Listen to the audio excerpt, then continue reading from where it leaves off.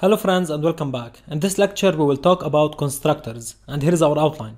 We will talk in general about constructors, we will talk about the default constructor, and finally we will talk about overloading constructors. Let's get started. As you know, a constructor is a method that is used to instantiate and initialize objects. Now let's talk about constructors in more details. First of all, a constructor must have the same name as the class. For example, the constructor of the string class is called string, and the constructor of the point class is called point. Also, the constructor of the circle class that we created is called circle, okay? Moreover, constructors don't have a return type. Also, constructors are invoked or called using the new operator.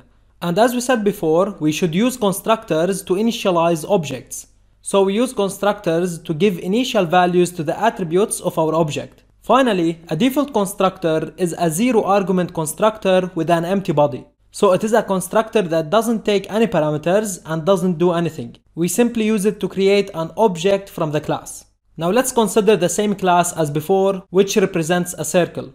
It has the following attributes and the following methods. Now we want to add this constructor. It is called circle because the name of the class is circle. This constructor is going to take two parameters. The first parameter is a point and we are going to call it initial center, and the second parameter is a double and we will call it initial radius. So now when we create circle objects, we can give the constructor two arguments, a point and a double, and we will initialize the values of our attributes with these values that are passed over here. So our center attribute will be equal to the initial center and our radius attribute will be equal to the initial radius. So let's create this constructor. First of all, I'm in the circle class and we have these two attributes, and now we have a method that is called circle and it doesn't have a return type. This method takes a point initial center and a double initial radius. And inside this method we are assigning the center attribute to be equal to the initial center and the radius to be equal to the initial radius. So this is our constructor and we are using it to initialize the values of the attributes, as you can see. So now let's use this constructor to create circle objects. Have a look at this code. Inside the main method, I'm creating a circle C1 which is equal to a new circle, and over here I'm passing two arguments. So I'm calling the constructor that is called circle and takes two arguments.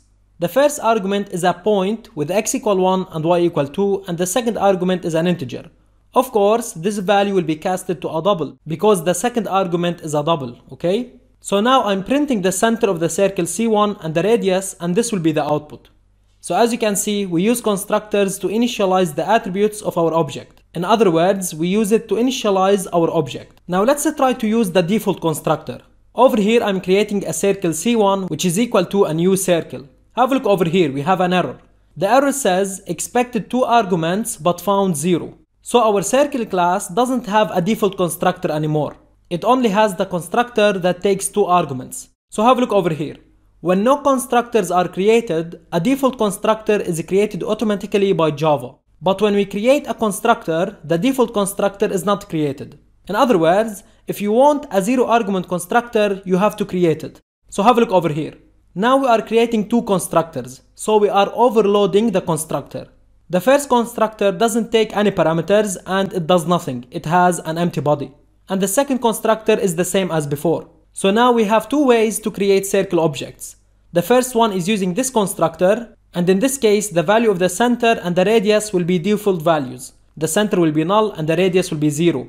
And the second way is using this constructor, and in this case the values of the center and the radius will be given by the user. Now let's modify this constructor over here. Let's suppose that when we use this constructor, we want to give default values for the center and the radius other than null and 0. So have a look over here. Now, inside this constructor, we are assigning the center to be equal to a new point with x equals 0 and y equals 0. Also, we are assigning the radius to be equal to 1. So now, if you use this constructor to create a circle object, the center will be equal to this point and the radius will be equal to 1. So if the user doesn't want to give a value for the center and the radius, he can use this constructor and we will give default values, as you can see. So now let's create circle objects using both of these constructors. Have a look over here. In our main method, I'm going to create a circle C1 using this constructor. After that, I'm printing the center and the radius, and this is the output. As you can see, the center is a point with x equals 0 and y equals 0, and the radius is equal to 1.0. So Java automatically knows what constructor to use based on the number of parameters. Now let's use the other constructor. We are creating a circle C2 and we are passing values as arguments. After that, I'm printing the center and the radius, and this will be the output. Now in this case, we only have two constructors. And of course, you can create as many constructors as you want. We are simply overloading a method which is the constructor, okay? Now I want to show you another example of using two constructors. Have a look over here.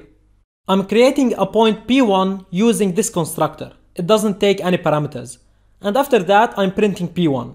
As you will see over here, x will be equal to 0 and y will be equal to 0. So inside the point class, there is a constructor that doesn't take any parameters. And we are able to use this constructor over here. Also, we have another constructor. This constructor takes the value of x and the value of y. So over here, I'm creating a point P2, and after that, I'm printing P2, and this will be the output. So this is similar to what we have done with the circle class, okay? So this is it. Thanks for watching, and I'll see you in the next video.